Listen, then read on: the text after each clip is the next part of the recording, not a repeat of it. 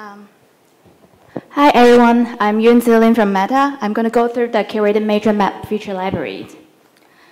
So the Curated Major Map Feature Library, let's just call it libraries. It consists of three major components. First, it's a dataset in JSON file format of OpenStreetMap elements. They are with manually reviewed text and other properties that we expect to match any OSM dataset at all times. Second, it has a pipeline that compares the library with OSM planet file and alert us any discrepancy. Lastly, it involves the manual review process to identify if any discrepancy or vandalism.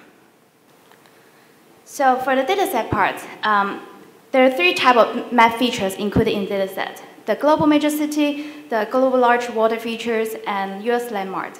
Each of these map features involve names in multiple languages, and tagging provides key information about the features. And the language of the choice at the moment are the most frequent language that are called at Meta map surfaces.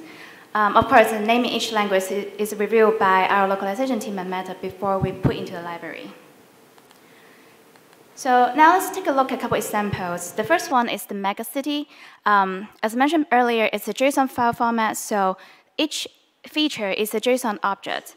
It includes the properties like OSM type, OSM IDs, the tag with multiple names in different language, geometry in WKT format, and the category to indicate what kind of map feature it is.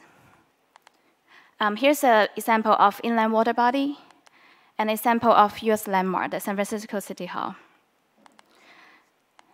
About the pipelines, it includes three kinds of validation checks: the tag checks, the geometry check, and the unchecked name check.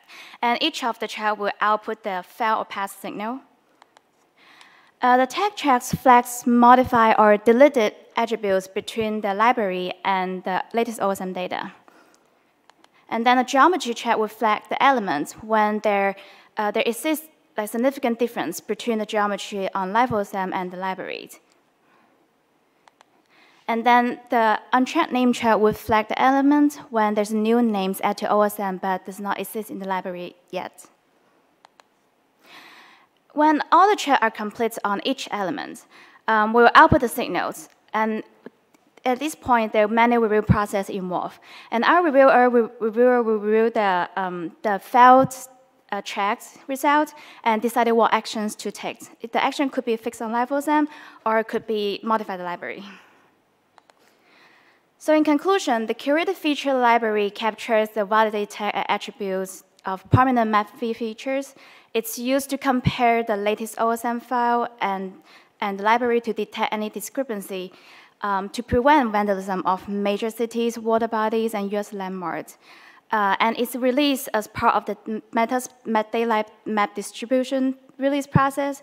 If you're interested in Daylight, you can scan the QR code here to get more information. In the future, we plan to continue expand the library in terms of feature types and languages. We also want to improve the threshold of each validation check. If you want to download this curated map feature library, here's a URL. Thank you.